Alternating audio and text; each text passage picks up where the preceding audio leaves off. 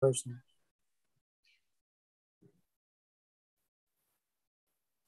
Mr. Chair, Shannon is now in the meeting. Thanks. And the meeting is also live now. Well, thank you. Good afternoon, everyone. I'm Tony Mancini, I'm the chair of the Environment and Sustainability Standing Committee, and I welcome you to our meeting. It is September the 2nd, and it's about 4 minutes after 1. Let's call this meeting to order. And as we always do, I'd like to do a little roll call and make sure that we have who we're supposed to have and check their audio and their visual. So from District 1, Councillor Daigle Gammon. Good afternoon, Mr. Chair, colleagues and staff, and anybody else that's there. Lovely wet day. Lovely wet day. Thank you, Councillor. And from beautiful downtown Dartmouth, District 5, Councillor Austin. I'm here, Mr. Chair, and all seems right. Thank you, Councillor. And we have regrets from Councillor Cleary from District 9, unfortunately.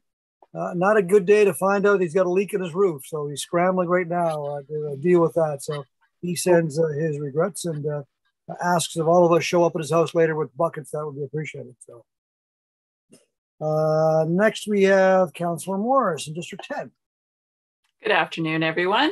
Not bailing here so far and looking forward to the meeting. Very good. Thank you, Councillor. And last but definitely not least, Councillor Lovelace in District 13. Good afternoon, colleagues. Great to be here. I'm just watching the stormwater as it falls into our wetlands and lakes. Looking forward to a meeting, this great meeting. Thank you. Thank you, Councillor.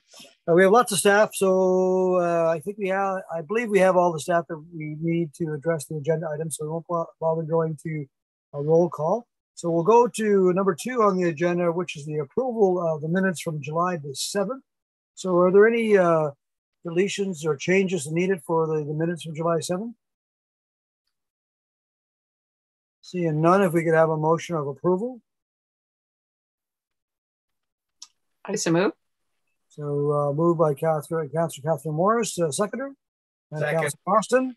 All those in favor? Aye. Anyone opposed to that? And we now have approved minutes. Next is number 3, approval of order of business and approval of additions and deletions. Madam Clerk, are there any additions or deletions to the agenda? There is no proposed addition or deletion to today's agenda. Thank you. Any committee members have any additions or deletions or modifications to the order of business? Seeing none, I call for someone to move approval of our agenda. So moved. By Catherine Daigle Gammon, a seconder. Seconded, Lovelace. Councillor Lovelace, thank you. And all in favor? Aye. And we now have an agenda. Fantastic. Number 4 is business arising out of the minutes. Any business arising out of these minutes? Seeing none, then we call for any declaration of conflict of interest. And seeing none. Then we have motion of reconsideration, motions of rescission, consideration of deferred business, and notice of table matters, all none. And then we come to correspondence. Madam Clerk, are there any correspondence? Yes, there have been 3 pieces of correspondence received, and it has been circulated to the committee.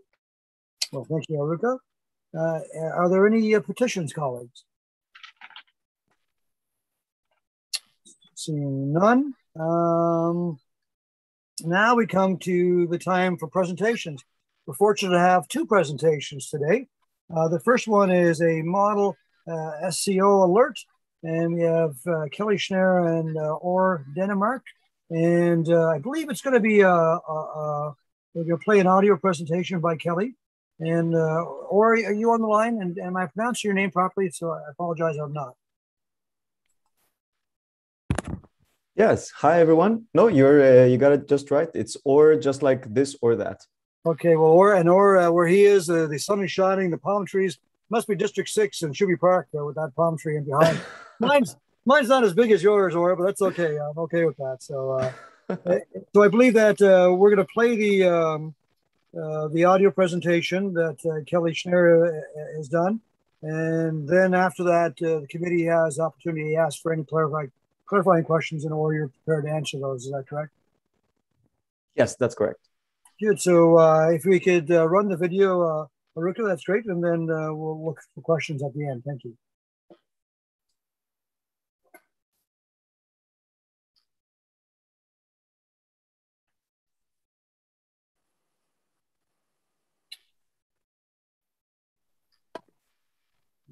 Just give me a moment, please.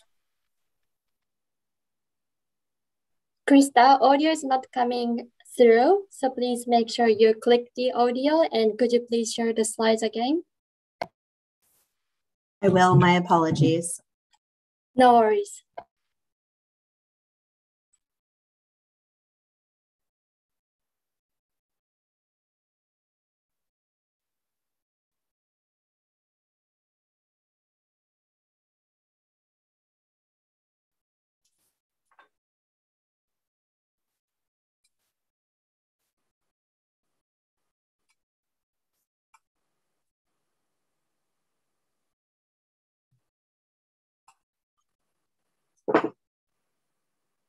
The ESSC for the Good afternoon, and thank you to the ESSC for the opportunity to present on this important issue of combined sewer overflows, and to the amazing Model Policy Alert Report I look forward to walking you through today. Thank you to lawyer Pippa Feinstein for the slide deck, and to the incredible leadership from Swim Drink Fish, represented here today by Or Denmark, who's available for answering questions after the presentation. My name's Kelly Schneer. I'm Projects Director with Reimagining Atlantic Harbors, and we collect one story, one data point, one harbor at a time. I'd like to begin by acknowledging the land on which we all gather here today. It is that of the Mi'kmaq First Nation, and from time immemorial, they've been and still are the stewards of the lands and waters in this area in Halifax. RAW 2050 has begun and is committed to fostering better relationships with Indigenous communities in order to continue the stewardship of the waters, which we all rely on. Next slide. The why today is about giving you really solid advice and a very clear blueprint as to how our community can open up more access to swimmable water in our community. To advance transparency and open data policy, I believe this is how we can make it happen. We know that public interest in water activities is driving these advancements, and CSOs include bacteria, pathogens, viruses, and parasites that aren't only harmful to humans, but to the vast amount of species that also use our waters. The alert system is to support the public's right to know about the health of their waterways, to support integrated management of these spaces, and to provide a tool and roadmap for how potentially simple this process can be. Next slide. This report was developed in 2019 with support from the Great Lakes Network. In consultation with EPA requirements, it was drafted for use in the Great Lakes, and updates have enabled our shorelines and municipalities to do the same. Next slide. As municipalities are already required to collect and report overflows, here, the information is disclosed to the public, as well as other government agencies. These real-time alerts are a simple way we can make people aware of the scale of the problems we're facing. So ultimately then, that awareness can be mobilized to create support around sewage bypasses or any releases of raw sewage, which are exacerbating issues such as aging infrastructure and the climate crisis. Next slide. Several notable municipalities are already proactively reporting on CSO events. For example, Vancouver has a communications policy enacted last year reporting real-time sanitary overflows using an ArcGIS map on their website, where the province has agreed to end all CSO events by 2050. It's an example of understanding the scope of the problem we're facing. In Metro Vancouver, they received 755,000 cubic meters of wastewater into False Creek last year. This issue is a large one, and it can be addressed. Next slide. The Model CSO Alert at a glance is only 11 pages, includes some amazing references, and it's a starting point for strategic action and ongoing negotiation with both advocates and authorities.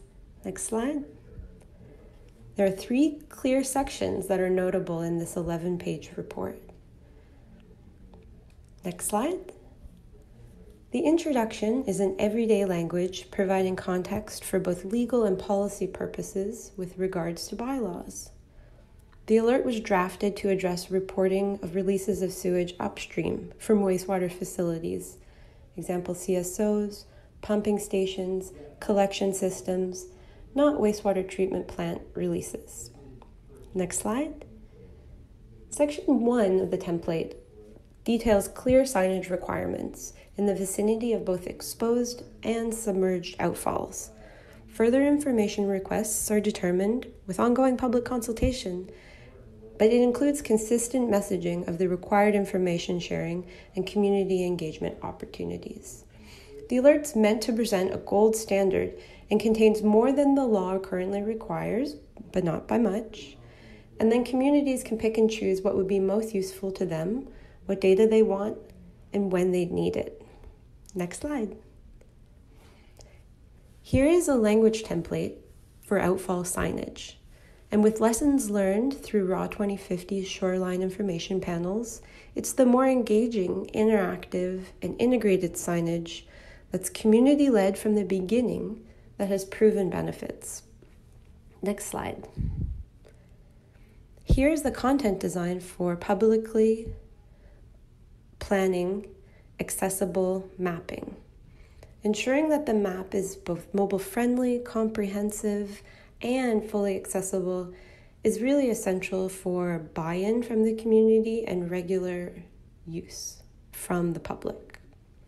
It's built for the public. Next slide.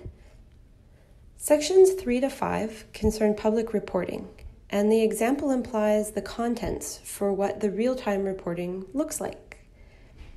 It speaks to public concern, and it's more than just an online document that's never seen. It describes communication releases are immediate, comprehensive, documented, that the public has a space to reference, but also communications in radio, television, and social media. The content must be accessible and include location, duration, volume, cause, and affected water bodies and recreational spaces. Here's a communications template for a corporate press release. It describes what the public should be aware of while the event is occurring and protocols for avoiding harm. Next slide. After the event, contents of communication include the details of the event as available and further direction to more comprehensive monthly reporting. Next slide. Requirements of public notification to happen effectively describe in detail what members of the public do in the case of a CSO event. For example, not touching the affected receiving water bodies for 48 hours after the event. This is a standard communication piece in the Great Lakes region and strongly effective. Next slide. Monthly reports are required to be disclosed using publicly accessible language and machine-readable data sets, including both water quality and quantity. Further information requirements can be determined through public consultation, and periodic public review should always follow the adoption of new regulations and policies to make sure it's working as needed. Next slide. Clearly readable, publicly available tables, such as these, are valuable for supporting questions members of our community face during and after a CSO event. Clarity is really valuable, open transparency as well, and it can happen when these monthly reports are current and are kept online and remain online. Next slide. While annual trend reports are already required by federal procedures, it's an evaluation opportunity that can connect and summarize developments from the municipality, from pollution prevention and control plans. Such disclosures require a permanent link online and printed copies that are available to the public. Next slide. So there's a willingness to come to the table. This is an indication that we're taking our CSO issue seriously.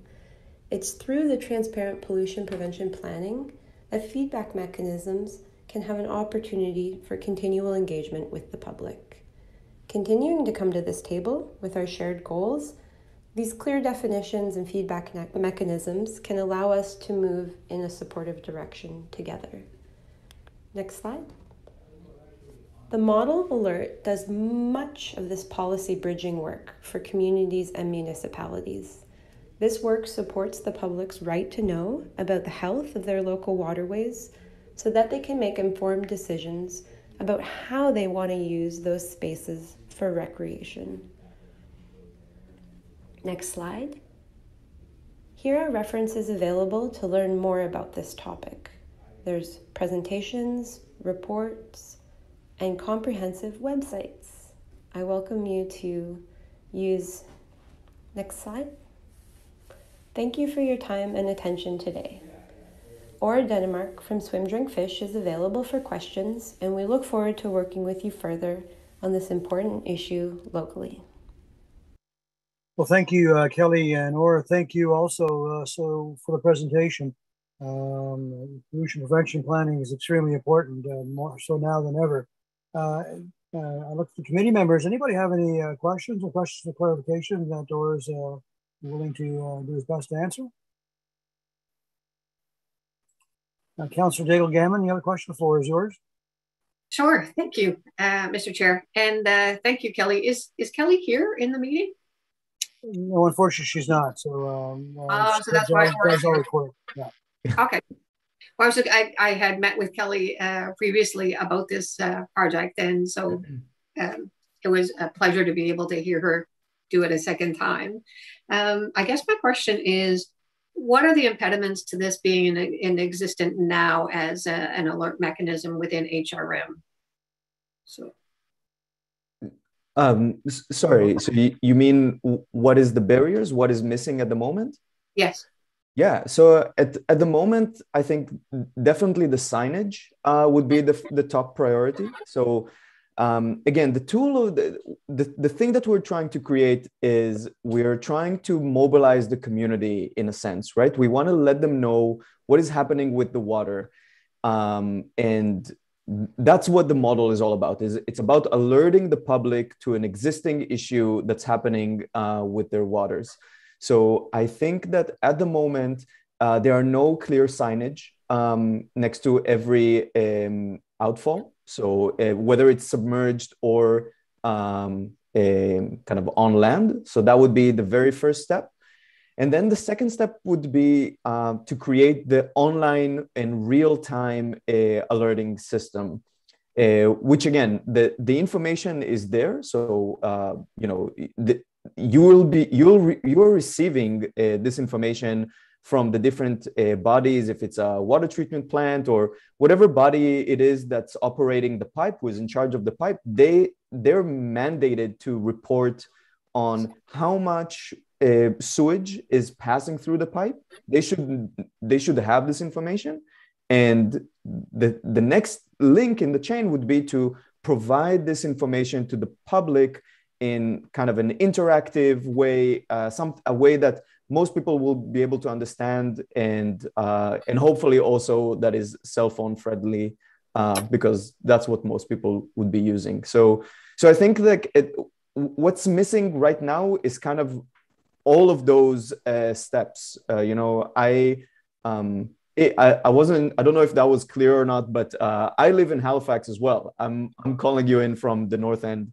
And so, and I tried really hard to find even a simplest map of where are all the sewage, you know, the combined sewers outfalls, where are they on the peninsula? And it was very, very hard to track that down, even like a static map, you know, not even an interactive one. So I think there is a lot of steps that could be implemented fairly easily and quickly to get the public awareness up.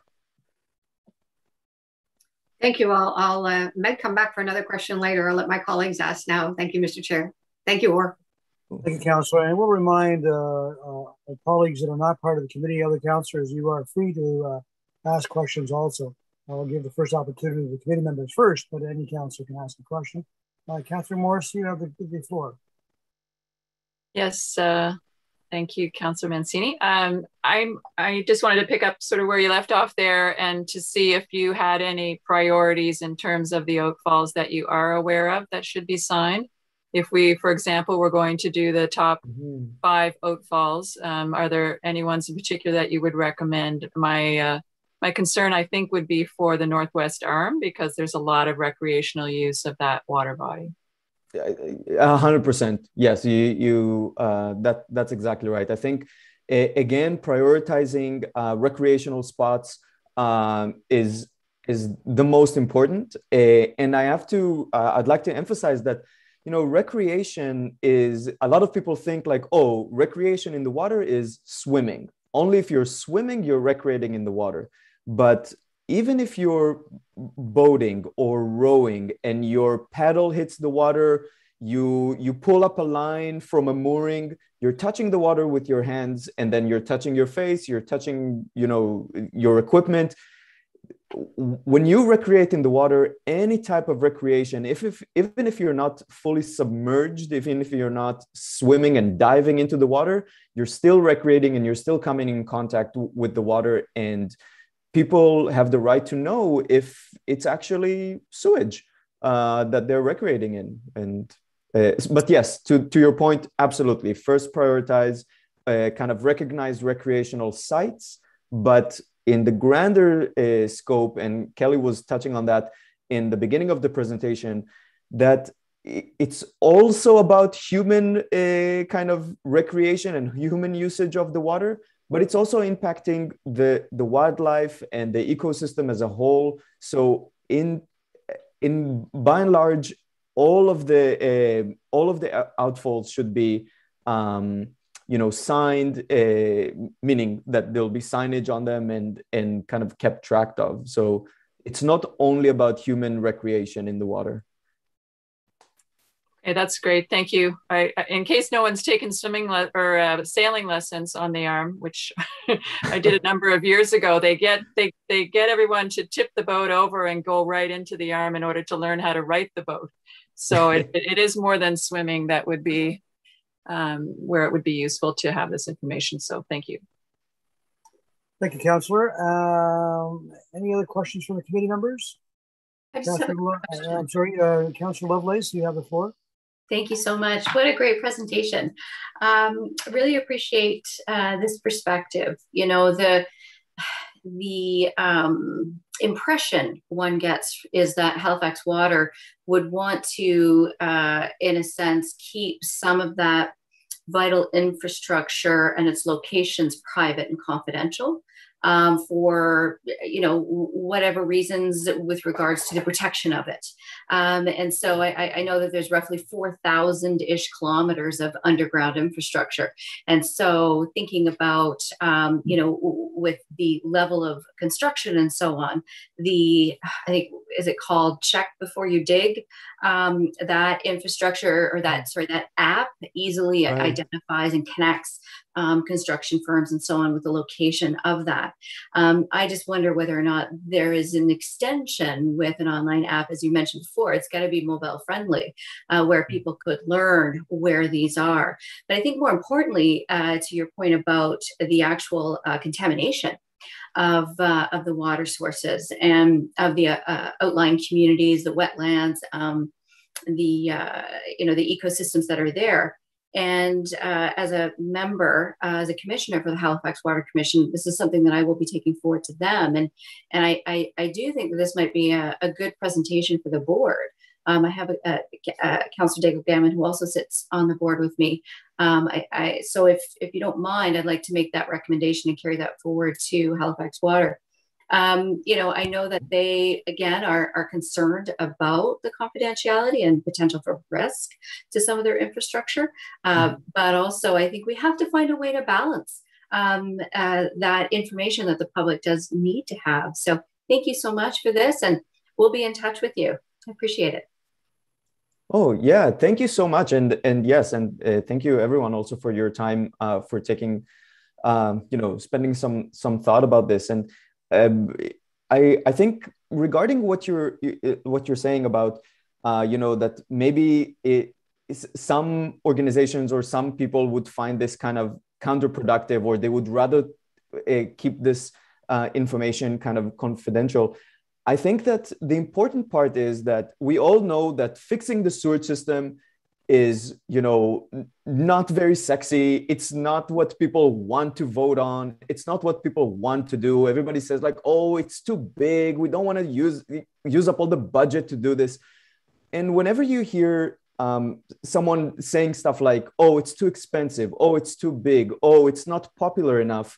The reason for that is because not enough people are outraged by this issue. And I think adopting the model alert system, it will really help mobilize the community and have more people outraged and more people wanting to prioritize their waters, that will, when enough people want to do something, we can find the budget and we can find the balance, like you were saying, on getting this kind of issue prioritized and worked on, etc. So yes, please, and I would love to continue the conversation further. Yes, that sounds good. And I just don't want to give the impression that Halifax Water isn't interested in budgeting for this. Absolutely, and the integrated resource plan, which is a very mighty document, it's quite meaty, really does give a sense of where we need to be in the next 30 years. And your point is well taken, that, this is about planning for the future. So thank you. Thanks, Or. Those words are never true, or with regard to if people want something, we can find a budget for it. And we're seeing that right now with our housing crisis here in HRM. So well stated. Councillor Austin, you have the floor. Thank you, Mr. Chair. And Councillor Lovelace covered off a good chunk of what I was going to say there in terms of the needing to interface this with Halifax Water. I would just kind of make the comment that, what was it? It was a couple of years ago now, Mr. Chair, just before, I think the 2016 election, there was, I do remember there was was it fire hydrants or was it storm catch basins?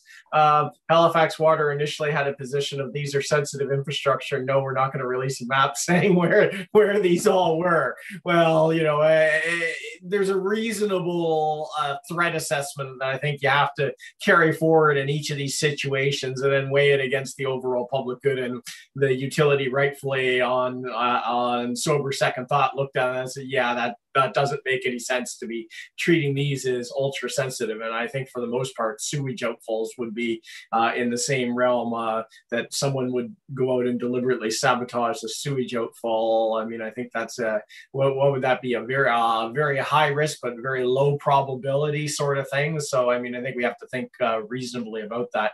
The one that, putting that piece aside, the thing that should be easily doable, because I know from chasing resident inquiries in my district in the past, Oat Hill Lake has a very active residents group, and they had an algae bloom in that lake about 2 or 3 years ago, I think it was now. There was a summer and there was just this horrendous bloom broke out on the lake, and they were trying to figure out, well, what was going on. And there's actually, it's not an outfall, but there's a sewage pump station, up the way. And so there was concern, well, was there an overflow at that plant at some point that filled the lake full of excess nutrients that then has fueled the algae? And so I was able to follow up with Halifax Water, and they were quite responsive in terms of answering the question. Nope, there haven't been any overflows at this location.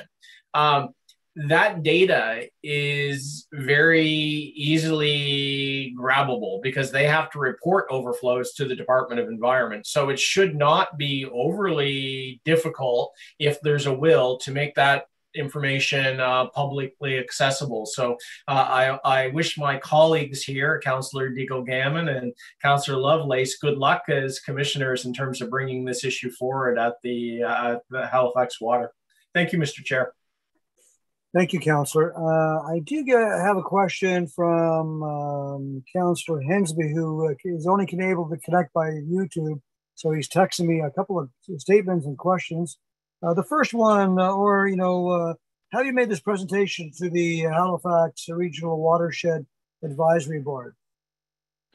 No, as far as I know, this is the first forum that Kelly has brought this to, and but we will definitely consider that. I think worthwhile. I believe they're looking at combined sewer overflows as a topic, as a project right now. So Councillor Hensby is suggesting you may want to do that, and you can do that by same way by contacting the clerk's office, and they'll connect to you. He also shared with me that Halifax Water, Halifax Water, I'm trying to read his questions, bear with me. He's also stating there is mapping of remaining combined sewer overflows since the Great Harbor Cleanup Project. So it looks like locations are done, and I see Councillor Lovelace nodding in agreement on that. And then feeling that there needs to be more public engagement on this topic. And last comment that he makes is that whenever there's a CSO overflow event in his district, he's always been advised of the occurrence and where. So some of it's taking place, but I'm not sure if it's taking place throughout the whole municipality. That's the question. And one last question he's got, is there an open data set on the sewer systems network? And as far as I know, no, there is no. So again, the standards for open data has to be that that it's machine readable and that it's accessible all the time, and it's usually kind of in a a JSON format or a CSV format. And as far as I know, they don't adhere to all those standards for us to kind of build a system that can pull the information from the database and present it in elsewhere. And this document, the alert system, breaks down kind of the way I think it's lower in the example for the table of how to report it. The structure that we're recommending would be in an open data structure that others can pull that information from and create other reports. If somebody in the community would like to have a report that, for example, compares every May of every year, or whatever sampling that they wanted to do, that would be available. And in terms of communicating it better to the community, I think that's related to the signage. If the signage would be on site and would direct them to, very clearly, here's an interactive map, here's an app that you can use or refer to, I think that would really make it easier for the community to engage with this topic. Well, great. I see no other questions or clarification from the committee or other councillors. I want to thank you and Kelly very much for the work that you're doing and presenting to us. As a follow-up, and maybe reaching out to the clerk's office and speaking to the Watershed Advisory Board and doing a similar type of presentation. But thank you, thank you very much, and have a safe day, and be dry today. Yes. Thank you, everyone. Thank you for your time. Excellent. So we have one more presentation. This is 10.3.2, Water Quality of Blue Mountain Birch Cove Lakes. And I believe we have Donald Gordon on the line with us today. Donald, are you with us? Yes, I am. Hey, Don, I can hear you. We can't see you. Are you okay? On my phone? Okay, you should be able to see me now. There you go. Yeah, excellent. Don, nice to see you. Thank you very much for taking the time. The folks that are on this committee all embrace and love Blue Mountain, Birch Cove, and the lakes for sure. So we look forward to your presentation. You have 10 minutes to give your presentation. Is there a slide deck that you have? Yes. Are you sharing that, or is the clerk's office doing that? Clerk's office. So the clerk's office can bring up the slide deck and just acknowledge when you want to. Yeah. Just let them know when you want to change the slide, Don, and they'll change it. You have 10 minutes. As you get closer to the end of your time, the clerk's office will identify that you're almost out of time. So the floor is yours, sir. We look forward to your presentation. Okay, thank you very much. I'd like to begin by thanking Councillor Lovelace for suggesting I make this presentation and for the HRM staff to set this up. If I could have the next slide, please. As we know, this urban wilderness park in the Blue Mountain Birch Cove Lake area has been under development for many, many years, and many players have been involved. And I, again, just want to express my appreciation of the very strong support that HRM has supplied to the development of the park. And also how exciting it is, just the news a few weeks ago that now Parks Canada is going to be involved in this initiative through their National Urban Parks program. Anyway, there is certainly a need as this whole park develops for baseline water quality in the many lakes. And I organized this project with 4 other volunteers. We are all retired professionals with experience with various environmental issues and also know how to paddle canoes.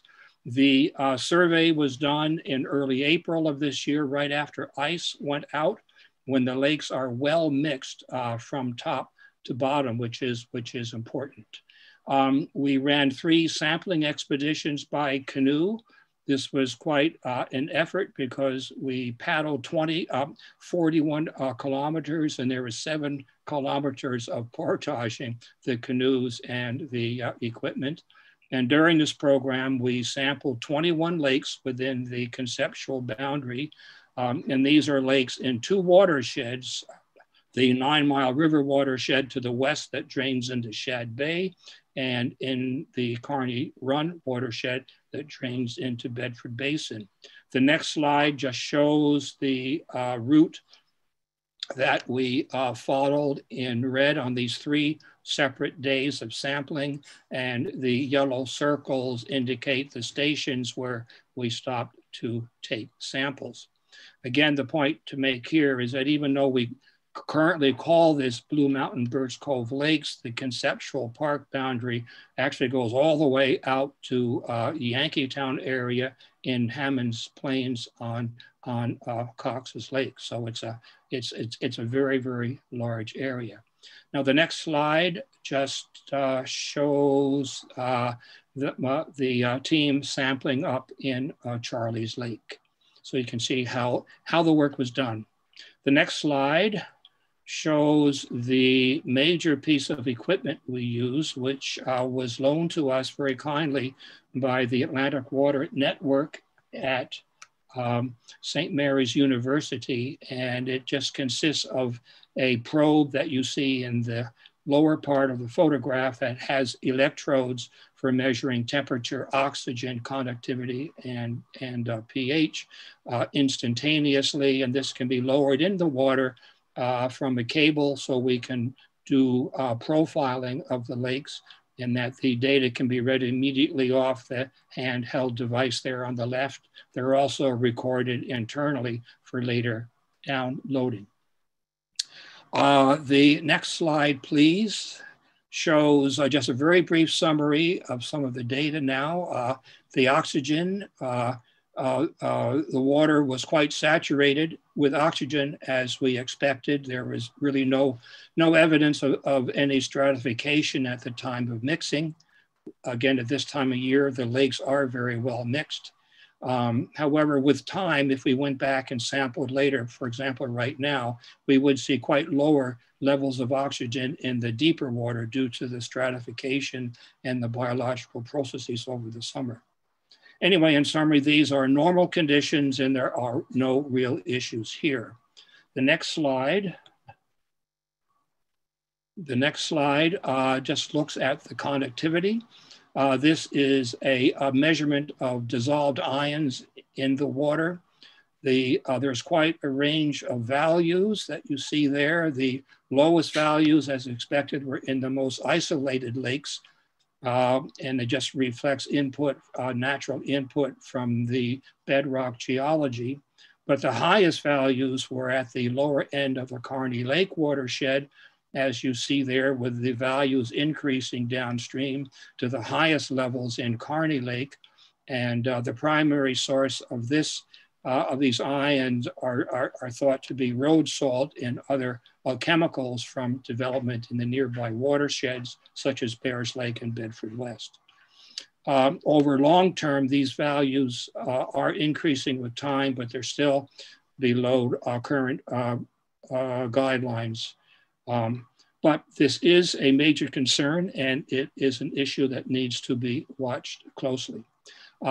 Next slide, please, is looking at the pH. There again was quite a range of pH. All of our lakes are naturally acidic, but by far and away, the lowest levels are in the more isolated lakes in the interior of the park. And these have been somewhat affected recently due to acid precipitation. So most of the values are a little bit lower than they were naturally, but there is evidence from other studies of recent recovery due to emission controls further to the west. The concern here is that values below about 4.5 inhibit the spawning of fish. The next slide, please, is looking at total phosphorus. We did not measure this with the St. Mary's equipment, but we took water samples, which we gave to the province, which they analyzed for us. And the concentrations range from 4 up to 9. All below the trigger point of 10, which is where HRM starts to take a more serious look. All of the lakes fell into the desirable oligotrophic range at the time of sampling. But again, here there still is continuing concern, and this must be watched carefully as development continues, and particularly Carney Lake, which has shown a trend of increasing value with time. Next slide is just a very brief summary here. The lakes well within the conceptual park boundary remain primarily in a natural state, except for depressed pH, where lakes on the perimeter are affected, particularly in the lower part of the Carney Run watershed, as shown there. Next slide is, again, just emphasizing that we have created a very valuable database for future planning, that where we see the effect of human activity is on the periphery of the park primarily.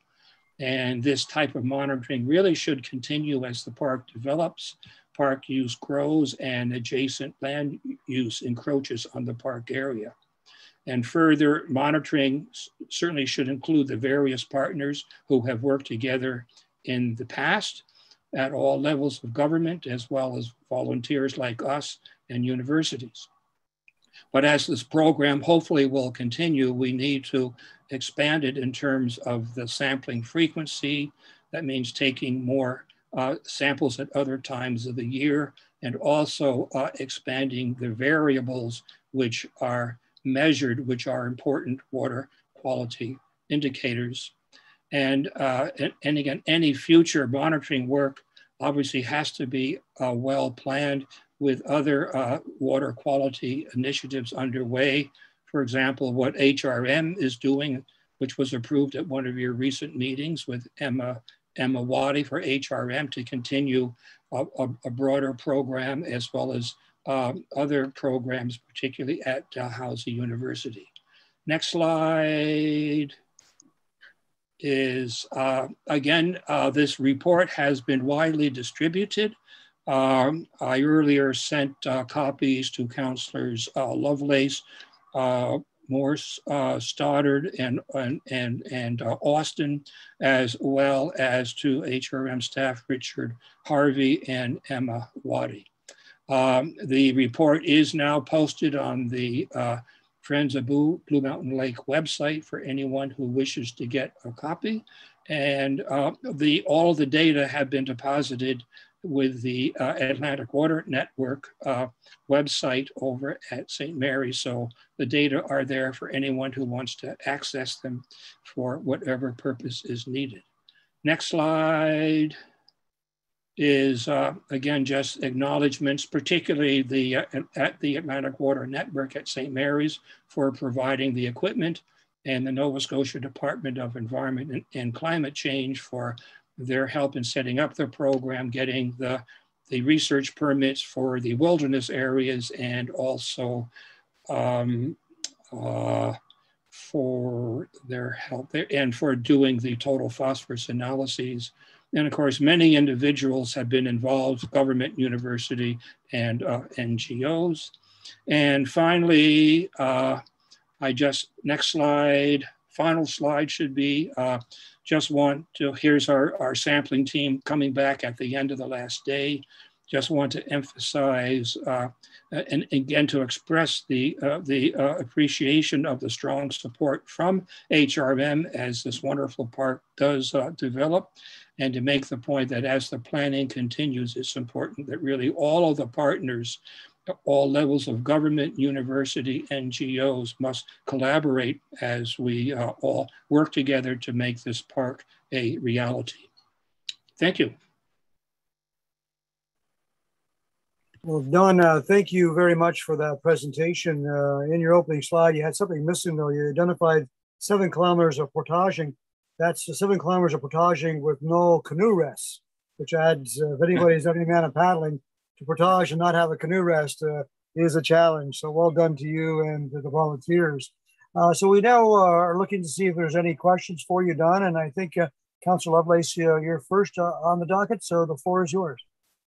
Thank you so much. I'm really grateful to my committee members and to staff for bringing this presentation forward today. I just want to extend a huge thank you to Dawn, to yourself for the presentation, to Pierre, Dushan, Heather, and David. What an incredible amount of work to bring this together, you know, but now we have a baseline. So this is so valuable. And I just wanted to talk about that baseline a little bit and get a sense of, you know, the condition of the front country is always different from the condition of the back country, you know, and trying to ensure that the front country is well used in a very organized manner is important to ensure the longevity and sustainability of that front country. But when it comes to the back country, we don't have as much control over how people are entering and how they're using that ecosystem and that land and the waterways. And so I'm just wondering, what sense do we have as far as a commitment, or has there been discussions with the Department of Environment of ensuring that we're able to continue this kind of programming and continue to do more testing, you know, potentially at a different time of year as well, Don, and looking at, you know, maybe the late fall. And I'm also, I just wonder, did you have any evidence of moose? We just finished a woodland conservation project in French Village, and very pleased to see presentation of moose tracks and moose in that area. So I just wanted to find out if you did have any evidence of moose. Not on this case, but I do own property out on Cox's Lake, and I actually have been going out there since the mid-1960s when I first discovered the place and started to ski and to canoe out there. Over the years, many friends in the area, and one friend down on Fraser's Lake, I think this is now about 25 or 30 years ago, had a moose go through their property on Fraser Lake. And recently, a neighbor of mine told me that a few years ago over in Highland Park, he saw a moose in Highland Park, which I was pleased to hear. But we have, I've never seen any evidence of moose out there. Bear, yes, and of course lots of deer. Though on this trip, we found a successful eagle's nest down on Long Lake. That was quite nice to find. As far as your earlier point over protecting the lakes on the inner part of the park, I don't see any real threat, as long as the use is limited to muscle-powered sport, hiking or canoeing or kayaking. Certainly, if there was a move to put in roads and opened up to motorized vehicles, that would be a mistake, in my opinion. But I think if the access to the inner part of the park was limited to muscle only, that there really isn't any real threat to the water quality. And as far as doing some seasonal sampling, actually with my own initiative, I have been borrowing this equipment back from St. Mary's and doing further measurements at different times of year in Cox's Lake, just for my own interest, particularly to look at the changes in the oxygenation levels in the deeper water. So I made measurements in July, and I'll make measurements again in October. October. Thank you, Don. Thank you for all that you do. Thank you, Councillor. I see Councillor Russell, you're on there. I'm going to go to the committee members first, Councillor, and then I'll come back to you. That's okay with you? Councillor Morris, you have the floor now. Thank you, Mr. Chair, and thank you very much, Don, for all the work that's gone into this incredible study and presentation for us today. I just wanted to see if you knew that HRM has committed to municipality-wide study of its lakes starting next year. And also wanted to ask you if you could talk a little bit more about some of the key problems you see at Carney Lake. And wondered if you had looked at the bog next to Kent as a potential, and Bears Lake as a potential source of water supply to Susie's Lake. Thank you. Okay, let me just think your questions now. Carney Lake, what was the first one? Was the water quality program that we have, which you No, I'm very, very much aware of that. Actually, when we were setting up this study over a year ago, I was dealing with Emma Waddy, who was then with St. Mary's. We had to cancel the program last year because of COVID. Now, as you know, she has moved over to HRM, and she's the one who gave the presentation to you, I think back in June or so. So yes, I'm very much aware and very appreciative of the commitment of HRM to continue that monitoring program. And I am in touch with Emma. And actually, she just recently sent me the lakes that they will be sampling in that program. And it's interesting that there seem to be 5 that fall within Blue Mountain Birch Cove, Ash Lake, Big Cranberry, Carney, Quarry, and Susie. So these will be sampled. So this will give us additional information with an expanded number of variables in the Blue Mountain Birch Cove lakes. Regarding the situation in Carney, that is, as you know, at the lower end of the watershed, and it basically receives all of the water that comes through all the upstream lakes. And it has been influenced by development over the years. There used to be a sand and gravel quarry on the east side of the highway. Now, of course, there is the construction in Bedford West, and there has been there was quite a siltation problem over the winter of silt coming down the Black Duck Brook, I believe. Carney does have the highest levels of conductivity, and the concern here is that we can reach at times levels, if the conductivity gets too high, it affects the density of water, and this can affect the mixing of lakes. in the spring and the fall. And we've never seen any incident of this here yet, but there are other places in North America where there have been instances where the lake mixing has been retarded because of too high salt levels in the deeper water. You are probably aware of the work that has been done over in Sandy Lake.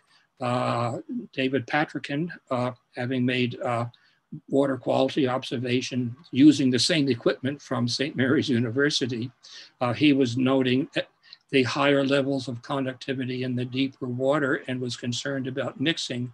But he actually did go out this spring with this equipment and was pleased to see that the waters were well mixed in Sandy Lake. So there is concern there overwatching the conductivity levels. And of course, there is the total phosphorus concern. And if you look in our report, I did summarize the historical data for total phosphorus, and there is a trend of increasing values with time. Although at this particular time in our study, the value was 9, which was just below the threshold of 10. But as you know, there have been past concerns by HRM about total phosphorus in Kearney and downstream in Paper Mill Lake, and a number of studies have been done most recently through Rob Jameson at Dalhousie. So certainly of all of the lakes in or bordering the park, the one of the most concern to watch carefully is Kearney Lake. Okay, and I don't know if you could comment on that wetland or bog near Kent. I think it's an important part of that watershed, but I'm not sure that we're aware of how important it is. No, we haven't done any measurements there. I must admit, I've never really walked in to see it. But as you know, there is drainage from Bears Lake that goes into Susie, and there would be a lot more potential contaminants going in if the proposed developments north of Kent along just west of the circumferential were allowed to develop that. So again, Susie Lake is also a very, it's not so bad right now, but the potential for the future there, should development take place, would really have quite an impact. And I gather this is an issue that's being looked at now with the regional plan as to whether the development boundary is going to be expanded or not. Great, thanks again. Thank you. Yep. Thank you, Councillor. Councillor Austin, you have the floor. Sorry. Thank you, Mr. Chair. And so we kind of touched on the piece there. I just wanted to thank Dawn and the group there for the work that they've done. You would know, Mr. Chair, from our water monitoring report that citizen engagement is exactly the sort of stuff that we want to achieve and partner with. And so this is a fantastic bit of work that's been done. And so I don't have anything more than that, Mr. Chair, other than just to thank the group for all that they've done here, because it is very much aligned with what HRM wants to do. So very good information to have and good work all around. Thank you. Thank you, Councillor. Councillor Russell, you have the floor. Thank you very much. And I echo Councillor Austin's comments. Thank you very much. We would not be able to achieve the same coverage if we were using HRM staff to do the work, or contractors, or hiring the work out. So I'm very much appreciative of the work that citizen scientists are doing. And we're doing that on First Lake here as well in Lower Sackville. I'm curious about the salinity and the conductivity tests. You stated that you believe that that the higher conductivity is due to the road salt, and I fully suspect that it is. I'm wondering if you noticed how close any stormwater outflows were to where you were doing the testing. And if you will be going back to repeat these tests in those same locations over subsequent years or subsequent months. I'm also wondering if you have done testing in different portions of the same lake. We have done some here in First Lake, and I've seen E. coli results that clearly indicate that there are different measurements where you would expect to see problems, and that it's clear where you would expect there to not see problems. And I'm just wondering if you have considered or seen the same types of things. I will answer as follows. We selected the sampling to be right after ice went out in the spring, when the lakes are well mixed vertically. We also located our sampling stations near the center of the lake over the deepest waters, over the deepest part, so that we could get a good identification, a good picture of the vertical profile. So we were not sampling near any inlet streams or storm sewer outfalls. We standardly sort of had to have a balance of the number of samples we could do as far as time, but the smaller lakes, we only did one sample near the center. But in the larger lakes, as you can see in the figure in the report, we took multiple samples. I don't think we took more than 3 samples in the bigger lakes, but I know we did take multiple samples along the access in Cox's Lake, Fraser's Lake, Kearney Lake, and Ash Lake, I think.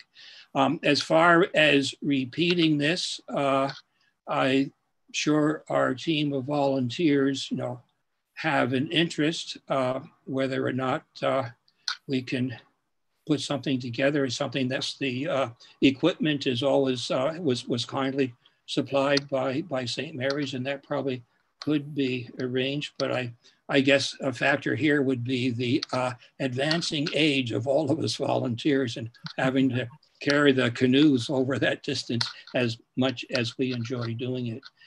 Should a program like this continue, I think what would be important would be to try to enlist some younger volunteers who could help and sort of take over the responsibility of organizing it in the future. Personally, I would really like to see if it could be repeated, if not every year, at least every other year. Right. Okay. Thank you very much. Thank you, Councillor. Councillor Daigle-Gammon, you have the floor. Thank you, Mr. Chair. Thank you, Mr. Gordon. Oh my goodness.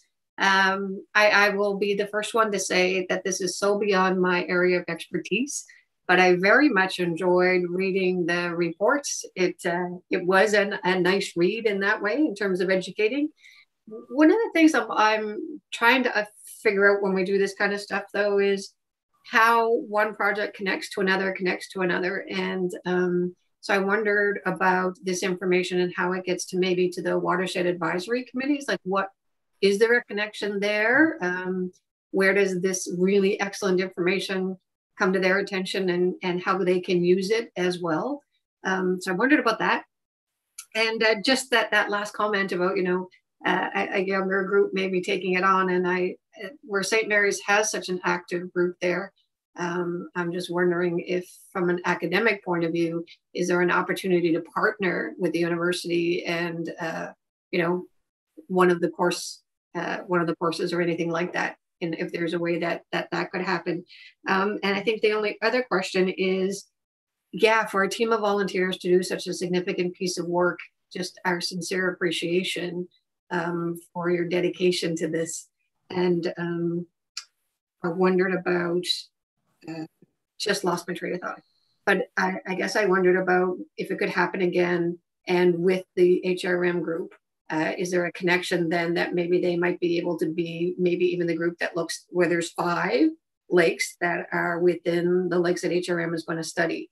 Does this then become a really nice baseline for them to work from?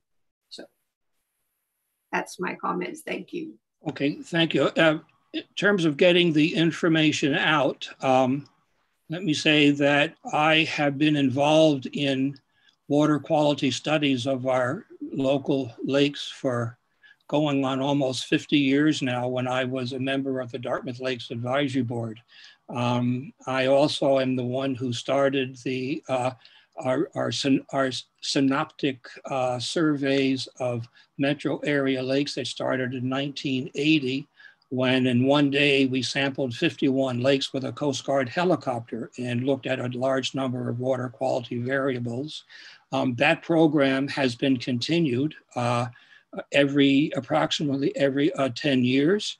And as you may not know, it was repeated this year, 2021, under the leadership of Rob Jamieson at Dalhousie. But it involved, I believe HRN was involved with funding, as well as the province, as well as the university. And this program has developed a long-term database of water quality variables in 51 local lakes. The report after the fourth survey is published as a DFO technical report, and Rob Jamieson is working up the data now. He actually has a graduate student who is developing a report on the data for her master's thesis. So a point I would make here is that there is a community of people in government at different levels and universities, volunteers who have been working together, exchanging information, helping each other over the years, such that when our report was done, I sent it out to probably on the order of 25, 30 people who I have contact with, again, in universities, NGOs, the city staff. Now with Emma Waddy is sort of taking the lead there. And she's taken the place of Cameron Dekoff, who used to be with HRM, and he is now with the Provincial Department of Environment.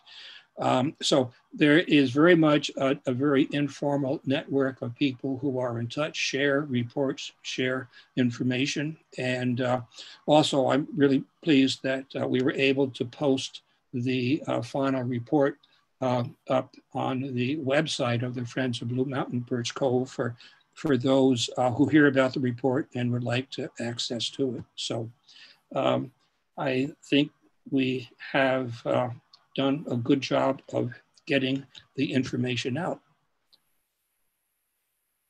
Yep. Councillor? Good. Thank you, Councillor. Seeing no other questions, I mean, the only question I did have, Don, was already asked, and you alluded to, what's the plan for continuing the monitoring? Your desire would be to do it annually, and I would agree. The issue, of course, is the person power needed to do so. I think there's lots of opportunities, as Councillor David Gammon mentioned, maybe through the university or just for the youth involved and in the community. The youth has really stepped up, really, they have, and when it comes to the environment. And so, if there's any way that we can help to engage some of the youth in schools and such, to maybe help you folks mentor them and do that together, please let us know. But thank you for your work. Thank you for acknowledging the HRM watering monitoring program that's now going to be start next year. That originally was my motion that took a long time to get here, and I'm thrilled that it's here. And as Councillor Austin said, the key to that motion is really citizen engagement, just like what you folks have done with Blue Mountain Birch Cove Lakes. And so we're excited about that program starting next year. So thank you for your work, Don. Thank you very much, Councillor Lovelace. Thank you for bringing Don to the table. That's fantastic. Appreciate it. Stay dry today and stay safe, Don. Thank you, sir. And we'll get to those canoe rests, because maybe we get a couple more years out of here. We get a couple of canoe rests on those lakes, right? On those okay. Awesome. Thank you. Thank you. Keep up the good work. Thank you so much. All right, colleagues, two great presentations. That was fantastic. We're now going to move on to the rest of our agenda. And next is number 11, information items brought forward, and there are none. And then we come to reports and staff reports. And I'm going to turn the chair over to Councillor Moores. Thank you. And are we going to have the staff presentation right away then?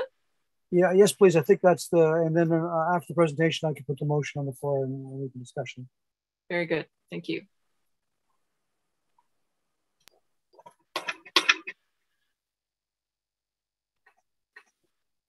Good afternoon, Chair of the committee and guests. My name is Shannon Betts, and I'm the Diversion Policy Coordinator for Halifax Solid Waste. Solid waste plays a role in the awareness and enforcement of litter, and this report was a collective effort between us and the department to manage and collect litter on a daily basis in HRM. My colleagues will help answer questions following the presentation. And with us today, we have Superintendents Andrea Maynor and Beata Shannon from Road Operations and Construction, and Superintendent Rob Mullane and Director Ray Walsh from Parks and Recreation. Next slide, please. So this presentation will briefly summarize the report and recommendations that were based on the motions made by committee members in two previous meetings of ESSC. So we'll be looking at the current litter management practices in HRM, the public space litter receptacle criteria, customer satisfaction with litter control measures, a jurisdictional scan, the cost of litter, litter awareness programs, and then a summary of the recommendations in the report. Next slide, please. Litter is very visible in our community and therefore among the most commonly reported nuisance that we see. The information that we have about litter is highly subjective. Therefore, measuring the success of litter management programs, including the location and number of bins, and the impact of community-based cleanups is challenging. The majority of litter receptacles we see in the municipality are installed and maintained by Road Operations and Construction, or ROC, and parks. These include around 750 pole mount bins and receptacles at bus stops and in the right-of-way, and about 1,400 receptacles in parks, playgrounds, and sports fields. These bins are serviced with 24/7 coverage on multiple routes, with many being emptied daily. Staff react to complaints around overflowing bins or scattered litter on a daily basis as those complaints come in. Additionally, throughout the municipality, we have bins installed and maintained by active transit groups on our multi-use trails, developed Nova Scotia on the waterfront, and bins at private businesses. Next slide, please. So lids on bins do help limit access by animals and blowing debris. This has mainly been a concern with the 45-gallon drum bins that we see throughout the region. Since 2018, parks have been able to install covers on about 37% of these barrels. And as we look at replacing other types of bins that we use, such as the pole mounts, options are being reviewed for more contained bins to further prevent litter from blowing out of the bin and to protect the contents from being scattered by animals. Next slide, please. As part of preparing this report, staff reviewed some existing criteria for placement of receptacles, which was included as attachment A of the report. This document was updated to combine criteria from Parks and ROC to ensure consistency between the departments. So requests for new receptacles can be made by residents by calling 311. In 2020, 186 requests were received by staff, and following site inspections and a review of the history of the area, new receptacles were installed in 62% of these locations. So some of the locations where we would install bins are areas with mixed use businesses and frequent pedestrian presence. Often we'll have receptacles at the end of blocks of a street block and within the middle of a block, if depending on the length of that stretch. We have receptacles installed at transit stops that have high use, parks, playgrounds, beaches, sports fields. There are many receptacles outside of municipal facilities, and as previously mentioned, on active trails that are maintained by community groups. HRM staff do not service litter receptacles that are outside of the core area or that are within the Nova Scotia TIR boundary of service. Next slide, please. Just to give a bit of a snapshot of some of the feedback that we've had from residents in a sort of a more formal way.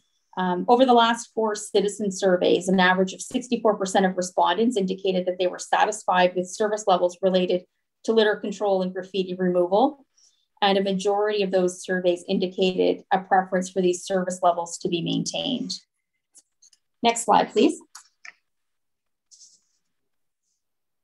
So in conducting a scan of other municipalities, we found the approach that they take to addressing litter is quite similar to that we employ in HRM. Whereas there are several different departments or organizations or groups or contracted staff who are playing a part in managing different aspects of collecting litter. Placement of the receptacles are also identified on an as-needed basis by staff and evaluated on a case-by-case basis. It's very common across the jurisdictions that were reviewed that additional staff were hired to help manage litter during the summer when tourist traffic and just general activities increased throughout the municipality. In HRM, our enhanced maintenance area group hires 6 additional staff and 4 students between May and November to manage community cleanup requests, downtown sweeps, special events, and additional litter runs and maintenance of the bins due to the increased pedestrian and tourism traffic. And that happens both within the core area as well as outside of the core. Park staff assigned 10 additional seasonal staff to assist in litter during peak seasons between May and the middle of September to assist with the increase of litter in parks and for weekend service in parks that have large usage, including beaches. Next slide, please. When looking at costs, there was very little financial information that was provided by the other municipalities that we scanned. We were able to get some information from the City of Edmonton, who let us know that they have a budget in their right-of-way for the right-of-way receptacles of about $850,000 per year, and that covers 1,700 receptacles. So they're averaging about $500 per bin. In addition to that, they have a separate service agreement for their transit stops. And they indicated that each time a receptacle at a transit stop is emptied, it costs $2.50. So if you're looking at 4 services per week, then the cost per bin would be about $520 per year for receptacles at transit stops. Next slide, please. So as far as litter awareness goes, our Litter Doesn't Belong Here campaign was developed following discussion at this committee around cigarette butts in 2018. The concept has now been adopted by other municipalities and waste regions in Nova Scotia, so we are starting to see the campaign spread. As the campaign evolves, we see opportunities to enhance messaging to drive home the message that it is socially and environmentally unacceptable to litter. Keeping litter prevalent as a discussion point and encouraging action is important. Residents should know what the municipality is doing about litter and need to know and understand that everyone is accountable for managing the litter that they generate. Over the fall and winter of this year, Solid Waste will be working on developing an enhanced webpage for litter and illegal dumping on halifax.ca as part of our efforts to enhance awareness around municipal litter activities. So some of the things that we're looking at include enforcement statistics, municipal litter management and maintenance efforts, a GIS map showing locations of litter receptacles around the municipality, including the placement criteria that has been developed, information on how to request a bin to be installed, and information on how to volunteer or conduct a community cleanup. Touching on the GIS mapping, we think that this map gives an opportunity for residents to physically see where the bins are located, how many are available, and perhaps identify if there's one identified on the map that's not actually in the place that it's supposed to be. So they would be able to report this to HRM or through 311, and we'd be able to resolve that issue. Having this data will also allow us to map problem areas in relation to bin placement. And this is something that we would look towards doing when we have a bit more access to some qualitative data about what type of litter is showing up in what parts of the municipality. Next slide, please. So with the recommendations, We feel that the placement criteria that's presented in attachment A will give staff the ability to address placement of bins on a per request basis within a set of standards, but also give us the flexibility to be able to move bins and put them in places that may not necessarily fit exactly within that criteria, really addressing and pinpointing where the problem areas are. With recommendation 2, increasing public awareness of the criteria, we can help the public understand the resources that are needed to manage litter. And by more clearly communicating the steps and actions the municipality is taking within regards to litter, residents can see how they can contribute to mitigating or addressing litter and request placement of receptacles in areas that they're seeing issues with in their local community. It's also important for us to continue and to increase the message that littering is socially and environmentally unacceptable. Finally, to address the issue of blowing litter from receptacles, the plan is, as mentioned before, to have lids on those 45-gallon barrels by the end of 2022. And us reaching that goal is primarily dependent on inventory and supply ability, but we do believe that moving forward with that is certainly achievable. Last slide, please. So just in conclusion, those who choose to litter are certainly creating a nuisance and a burden for their fellow citizens and the municipalities to clean up. Strategic placement of bins can definitely encourage proper disposal. However, it's not the final answer. Increased awareness of the harm that litter can do, along with the awareness of the consequences of littering, are steps that we are trying to take to impress that change. So thank you for your time, and we're happy to take questions now. Thank you very much, Shannon, for the presentation. And are there any questions? So I'll put the motion on the floor. Okay, right, please. I put the following motion on the floor that the Environment and Sustainability Standing Committee recommend that Halifax Regional Council direct the Chief Administrative Officer to 1, maintain existing public space litter receptacle criteria set out in attachment A of the staff report dated August 25th, 2021 to ensure continuing consistency and collaboration across departments and agencies who manage litter in the municipality right-of-way or public spaces, i.e. right-of-way, parks, sports fields, and trails. 2, increase public awareness of replacement criteria and service standards for litter receptacles as part of ongoing municipal campaigns, including publishing a map identifying the location of receptacles. And 3, continue purchasing lids for all 45-gallon litter drums to address concerns of blowing litter and animal access. So move. Second.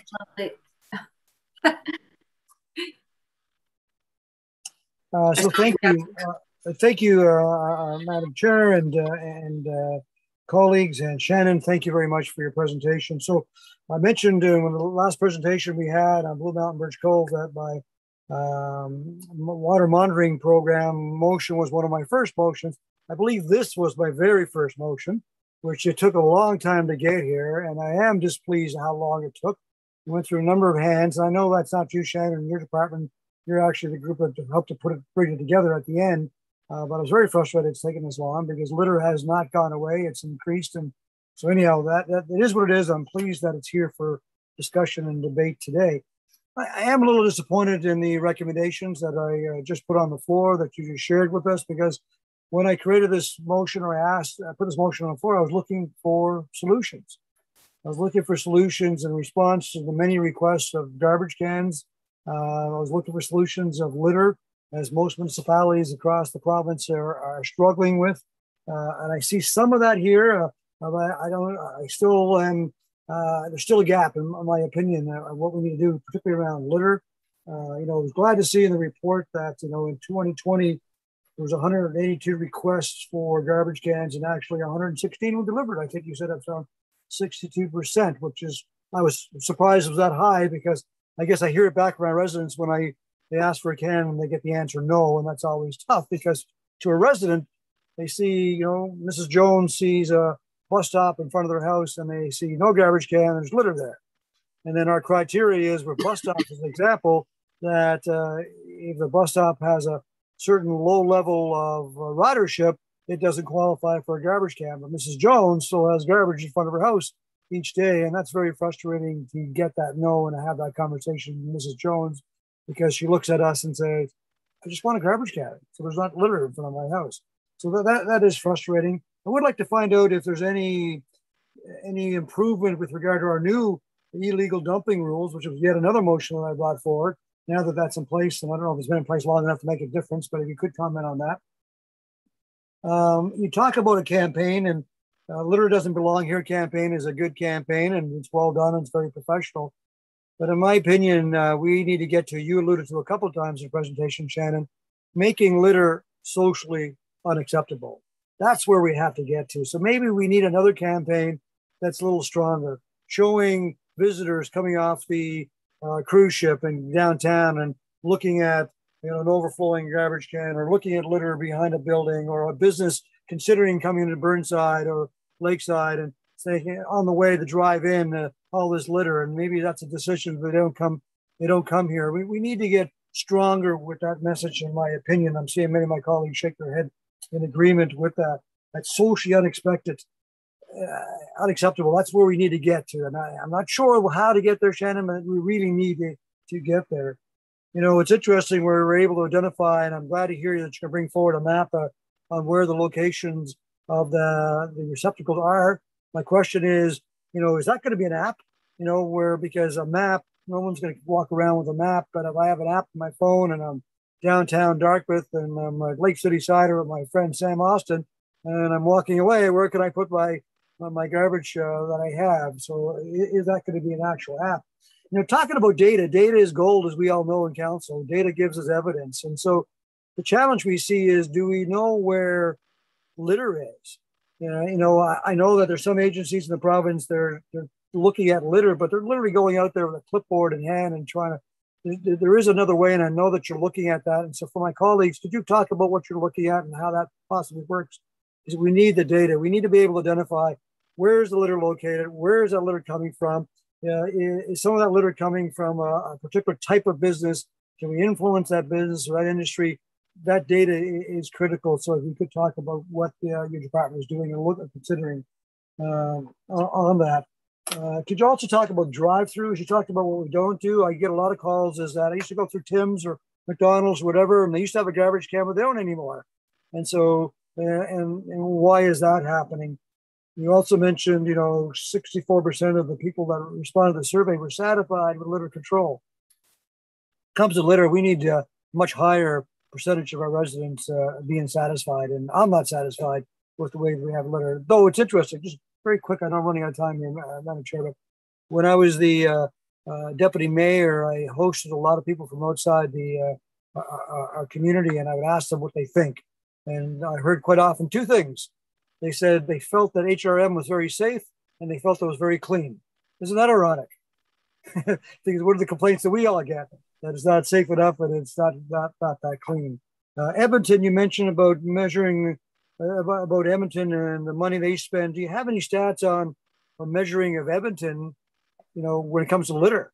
Are they considered a cleaner city than us? I don't know if that was part of what you looked at, but you're looking at, yes, we're spending more money, we have more receptacles, but are they a cleaner city than us? And I don't know if you can answer that. Let's see. The other piece is, how many times, colleagues, do we get calls about a ramp that's full of litter? And who is responsible for that ramp? That's the province, right? So very often, that communication that you're creating to go out to educate our residents, maybe making communication, if you see a ramp or see these areas, that belongs to the province, not us. So adding that to it also. And those are my questions. I'm sorry if I went over, but thank you, Madam Chair, and thank you, Shannon. Thank you, Councillor Mancini. Thank you, Madam Chair, through you to the committee and the councillor. I'll try to get through all the. I was making notes, so get all the points that you asked about. I think a lot of them are probably summed up a bit in the plan that we have for implementing our illegal dumping and our litter enforcement program this fall. As the changes went through for bylaw S600 earlier this year, we were able to increase the abilities that we have around enforcement of illegal dumping and litter. So we are working on that plan and are on track for implementation of that to be integrated into solid waste enforcement this October. So that will encompass an education campaign as well, talking about campaigns and promoting the social unacceptance of littering is definitely something that that we're looking to do, and really coming out with something bold and eye-catching that's really going to talk about all of those issues. And they really play well into together, even though, you know, illegal dumping and litter are different issues. We feel that the overall increase in the awareness of those issues is definitely integrated and very closely connected. Let me just see here. Okay, so so you asked about app with locations of litter receptacles. So I think that's a great idea. It's certainly something that we can look at.